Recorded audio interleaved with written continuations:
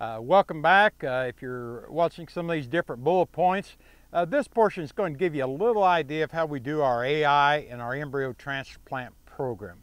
Our AI program, artificial insemination, nearly 100%, I can safely say 99.9% of every calf sired at Fink Beef Genetics is by artificial insemination and has been for 35 years.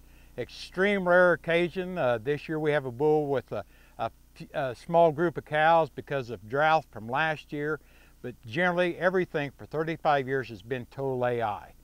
Those bulls are picked again by high accuracy. We'll pull some of the bulls in the breed and the Angus breed and the Charolais. The Angus breed, because of their large database, it's easier for us to find bulls that have a lot of dollars in production, that we know how those dollars are going to work, how they're going to hold up, how their longevity is, and things like that. But we'll pull a list for those in this part here, right here is about Angus bull.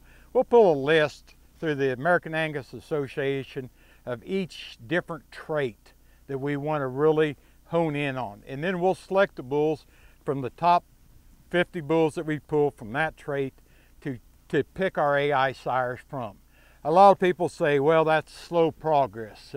You need to be using the newer bulls that's going to get the most done.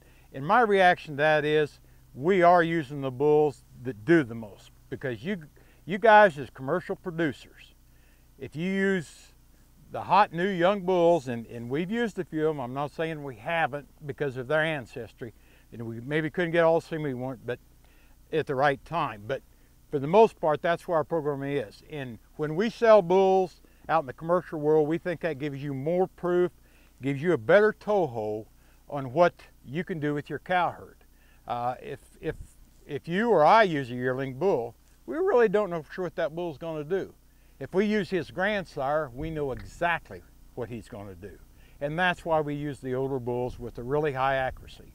And as bulls prove out with high accuracy, you eliminate feet problems, you eliminate disposition problems, fertility problems, and everything else that knowledge is gained by the use of higher accuracy EPDs. So that's our AI program. In our Charolais, we're basically strictly 100% AI there. The database is somewhat smaller. It's tougher to find those bulls.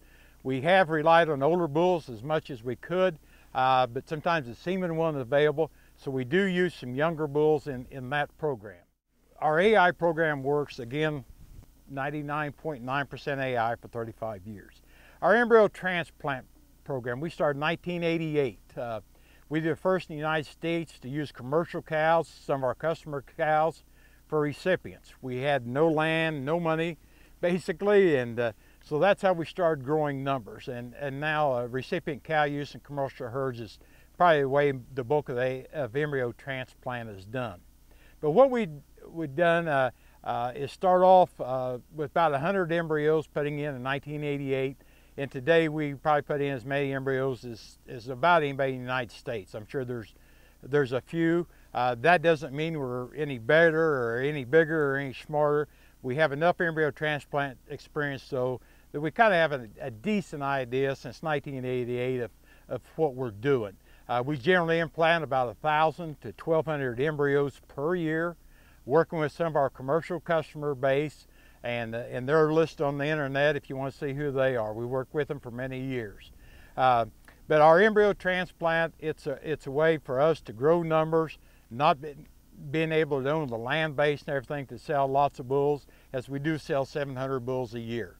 We also, in the last couple of years, are one of the biggest users, if not the largest user, of sex semen. We use a lot of sex male semen.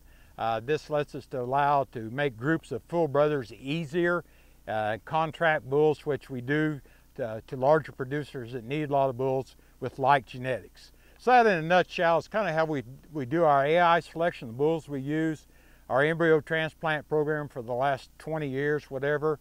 And now with the use of sex semen, we're really progressing a lot on the number of the bulls that we produce for our commercial cattlemen, again, to add consistency and predictability and less variability to their calf crop.